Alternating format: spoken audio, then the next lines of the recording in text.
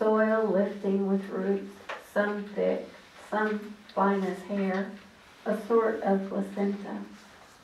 Loose dirt falling back to the ground, sweetness of carrot scent full in the air, crackle of paper bag as it was filled.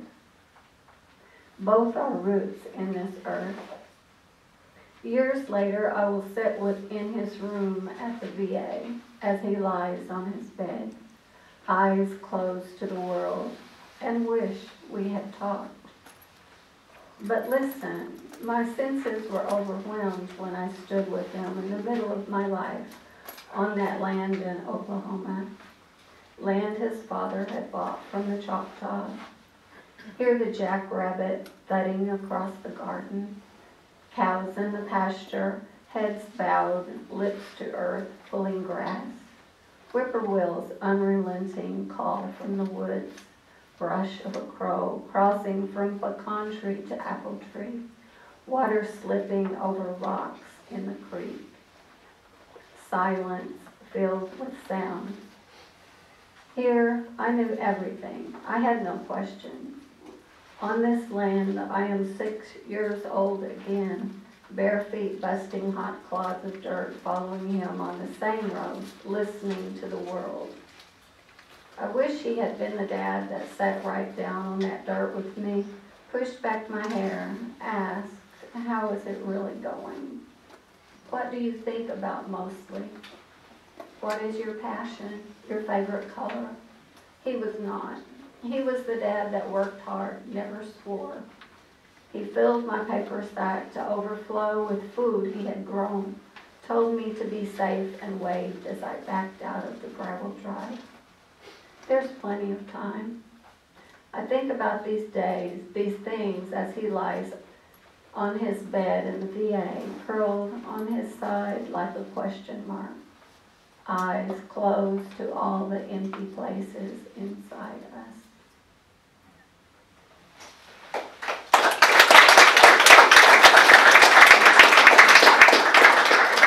This next one is titled At the Edge.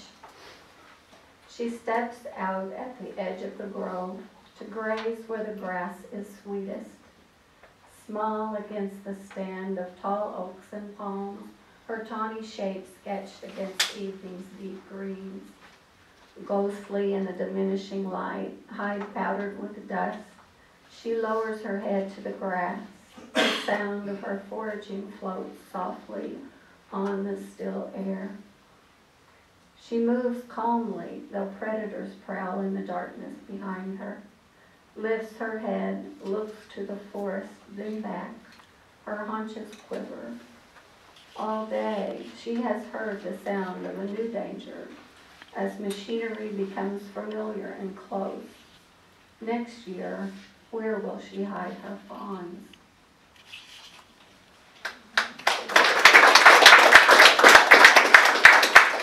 One more little one, it's just 7 lines, it's called a settling. 7 lane. Tie loosely. Tie loosely what you would keep. Tie with words, cupped hand, breath against cheek.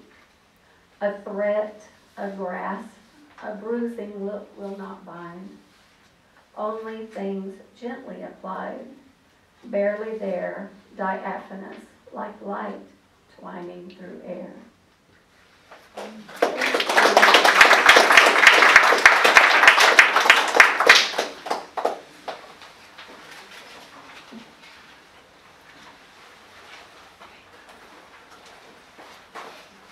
I'm MaryLaVelle, a member of Island Writers for many years, and for today I went way back in my archives to a time when we thought nothing of jetting off to Central America rather than going over the bridge to see the dermatologist.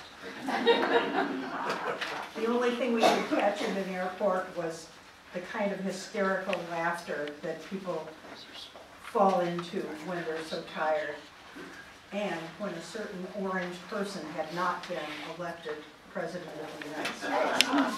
So this is a poem in 5 parts called Observed and Overheard during a long layover at Miami International Airport. 1.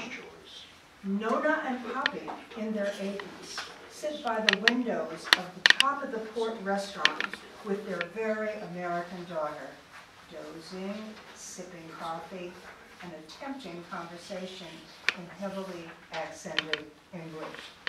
It goes in fits and starts, complicated by Nona's deafness. Donald Trump got married again, says the daughter. Donald who? Donald Duck? Asks Nona. The daughter snorts when she laughs. I struggle to maintain my pose of disinterest as they dissolve into fits of hysterical laughter. This contagion could spread a fast-acting virus. 2. In the restaurant lounge, wicker easy chairs attract the weary, waiting. A woman with a fresh haircut, very chic, and diamond earrings can barely suppress her yawns. Her companion, jacketed in classic navy, is going under. His eyes become slits. His head rolls back. His jaw drops open. She shakes him awake when he starts to snore. In a spot warmed by the afternoon sun sits a young goddess, one bare shoulder decorated with a tiny hummingbird, not quite hidden by her long black tresses. A rhinestone ring winks from one pink polished toe, and she wears 2 ankle bracelets, one gold, one tattooed. She studies the Kama Sutra as interpreted by Cosmopolitan magazine, is interrupted when her cell phone plays its catchy melody. She's speaking of Romeo. I lean forward to hear more about her romance. Is he eating well, Mom? Is he happy? You can tell because he'll start to purr. At one table after another, people talk intently on their phones, ignoring their companions. Next to us, he gestures broadly as he speaks faster and faster, ever more loudly. She hisses, her eyes narrowing. Oh, I wish I spoke Spanish. The lunch crowd is nearly gone now. Waiters chat quietly in corners, the hum of their conversation and the quiet clink of china and silver fade to background. I've read nearly every article in yesterday's Financial Times of London, not usually my newspaper of choice, and my eyes are beginning to swim. I feel my head drooping. Snoring could come next.